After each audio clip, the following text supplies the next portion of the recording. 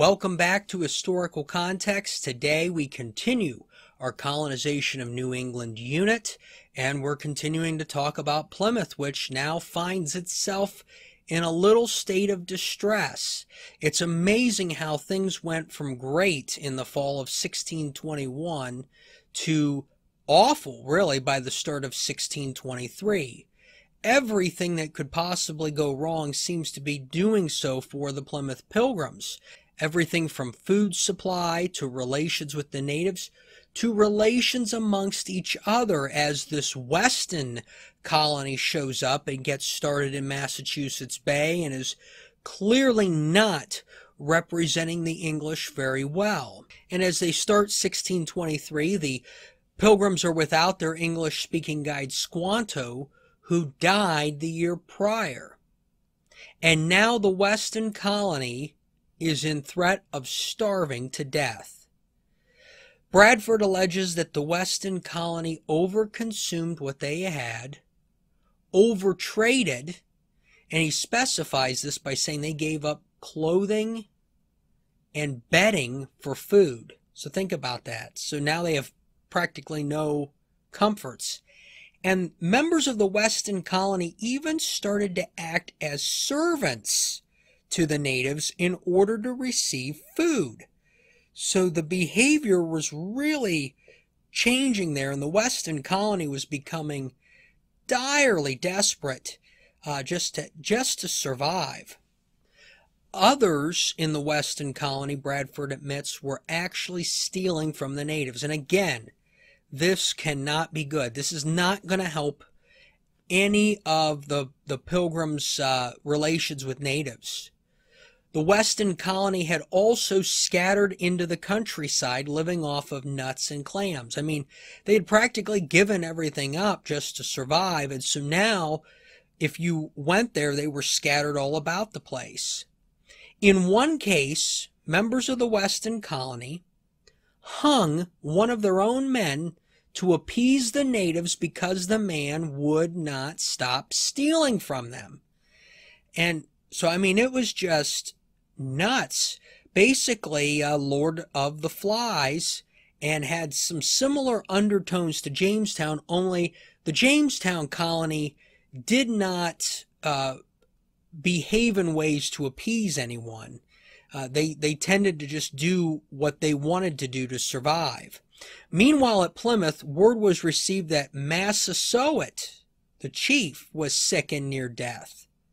A Pilgrim envoy went with gifts, and he was able to recover. So, that's a good thing, too. We talked about at Jamestown how Chief Powhatan and his death led some things to unravel. So Massasoit and his survival was important to the Plymouth Pilgrims and their relations.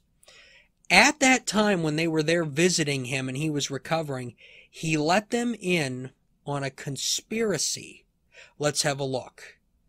Quote, "A conspiracy amongst the Indians of Massachusetts and other neighboring tribes to wipe out Mr. Weston's people in revenge for their continual injuries they did them, taking opportunity of their weakness to do it, and believing that the people of New Plymouth would avenge their death, they decided to do the same by them, and solicited Massasoit to join them. He advised the New Plymouth settlement to prevent it by speedily capturing some of the chief conspirators before it was too late." So now you have a real problem here. Clearly, the Plymouth Pilgrims have been looped in with Weston's men in the eyes of the natives, and they are ready to attack both colonies. Interestingly enough, shortly thereafter, a man defected from Weston's colony and came to Plymouth and stated that he felt a massacre was imminent. After much deliberation, William Bradford sent Miles Standish to rescue the surviving Weston colonists and kill some of the native conspirators. This is a situation that is judged in a variety of ways in our contemporary history. And so I want people to understand the context surrounding those events and the decision of the Pilgrims to kill some natives. It could not have been taken lightly because it had really not happened up until that moment, even with the man named Corbitant. And so Bradford decides to do this, and according to Edward Winslow in his second book, Good News from New England, which I don't know how much of this is good news, 2 of the 5 native conspirators were actually killed. So Plymouth was on the offensive here by killing these native conspirators. They did have a native that they were holding hostage that they agreed to release in exchange for 3 Englishmen who were being held hostage by the natives. But when they released this native, a female native came back and reported that, regrettably, the 3 hostages had already been killed before the native messenger arrived. So it was kind of like one of those weird things where I guess it got crossed in the mail. As the native was going out to be released to do the trade, the 3 hostages were killed.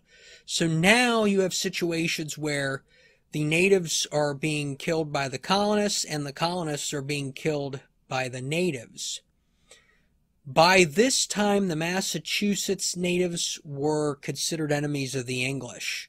All of this because of Weston's arrival in New England. I mean, and they were going to have problems because of food supply anyways, but Weston and his group showing up really did them a disservice. And at this point, we're in April of 1623, and here is where we can call it because of the rescue piece, and that is that the Weston colony has officially failed. So Weston's men who have survived are now absorbed into the Plymouth colony, and in April of 1623, Weston returns to Plymouth, but not how you would expect. Let's see what Bradford says about this. Mr. Weston came over with some fishermen under another name and disguised as a blacksmith. He got a boat and with a man or 2 came to see how things were there. But on the way ashore he was caught in a storm and his shallop sunk in the bay. He fell into the hands of Indians who robbed him of all that he had saved from the wreck and stripped him of his clothes and shirt. Thomas Weston clearly is an interesting character in American history, somebody we don't really know much about. He shows up disguised, can't even get to shore in the boat, and then is robbed and stripped of his clothes.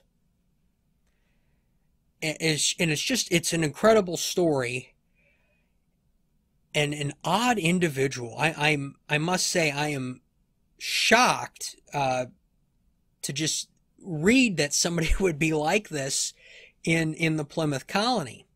Weston ends up borrowing clothes from another native tribe and making his way to Plymouth. Now,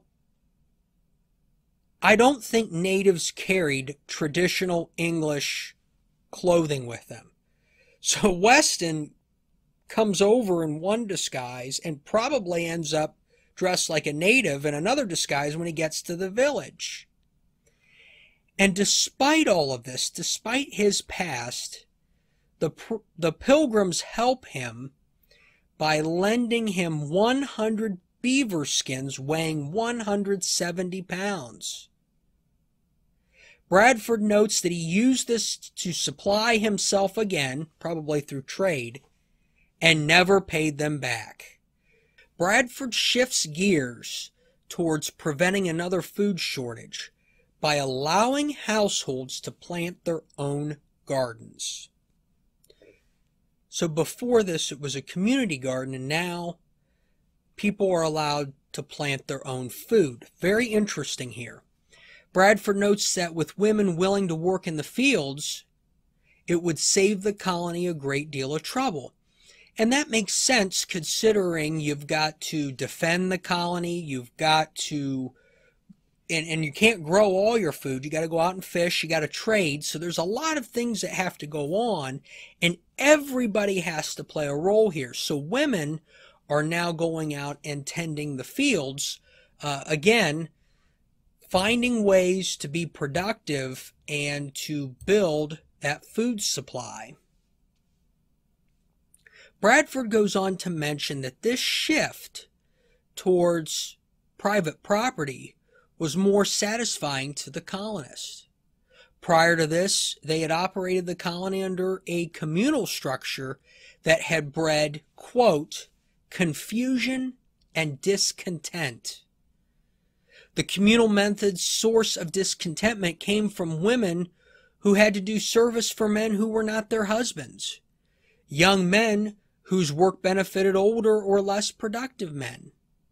So it's interesting to see this shift in methods and how people seem to be pleased with it, and it looks like it's something that's going to work.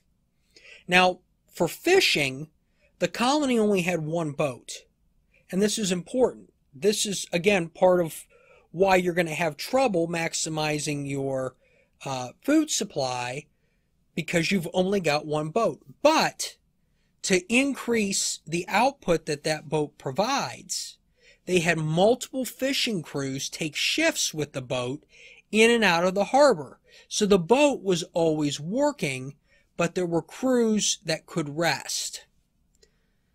The colony appears now to have taken a turn towards self-sustainability and is reducing trade with the natives considering the circumstances. And a lot of this is reflected in the fact that Bradford and Winslow, in their writings throughout 1623, do not really discuss many, if any, native interactions. In late July, early August, 2 ships come to Plymouth carrying more colonists. While things may be sounding better as described throughout this episode, Bradford notes that the colonists who arrived thought differently. Let's have a look. The passengers, when they saw the poor condition of those ashore, were much daunted and dismayed, and according to their different characters were differently affected. Some wished themselves in England again. Others began weeping, fancying what their own misery would be from what they saw before them. Others pitied the distress they saw their friends had been in so long, and still were under. In a word, all were full of sadness.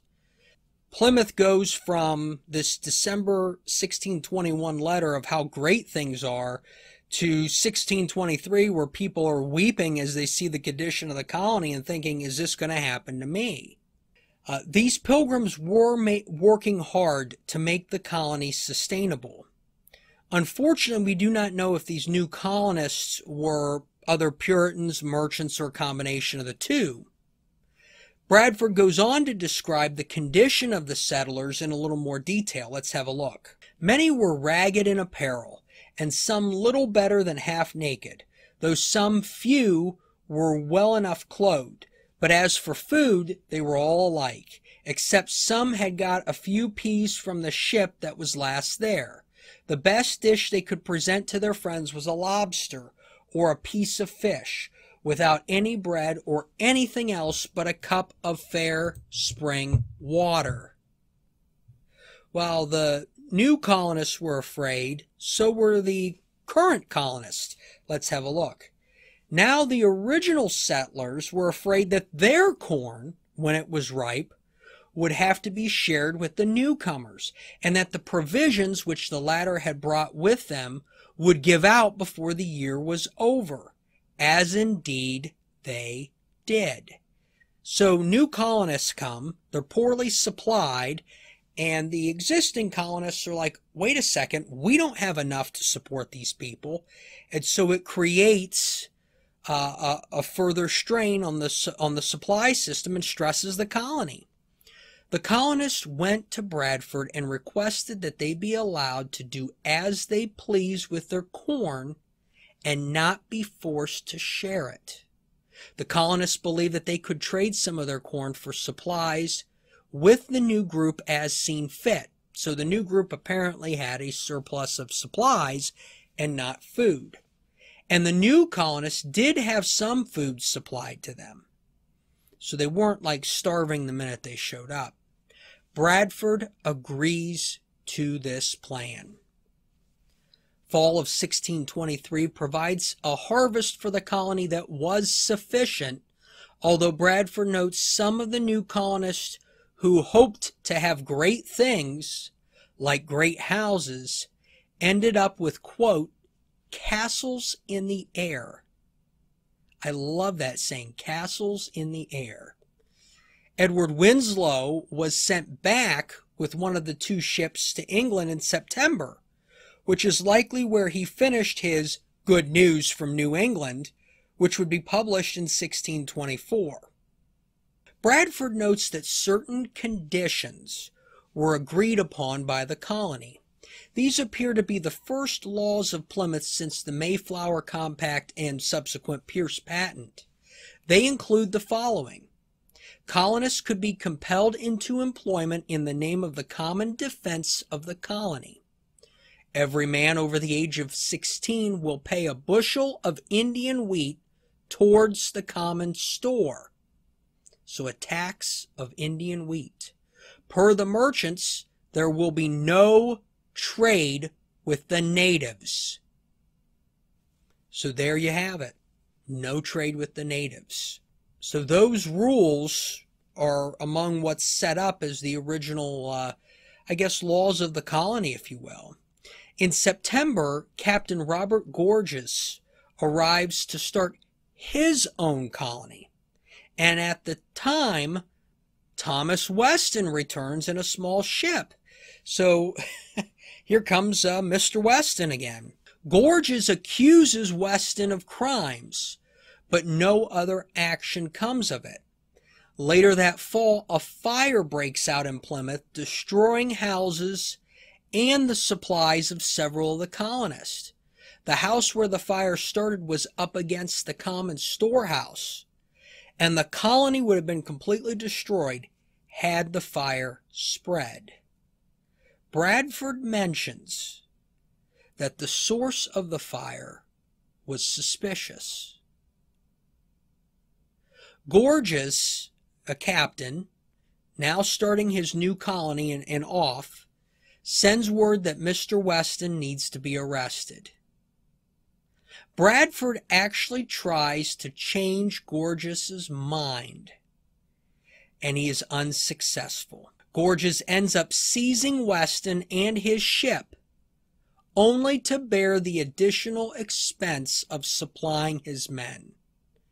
So Weston was so broke that he couldn't supply his own men, and Gorges ends up doing it in the seizure. Weston is therefore released and makes his way to Virginia.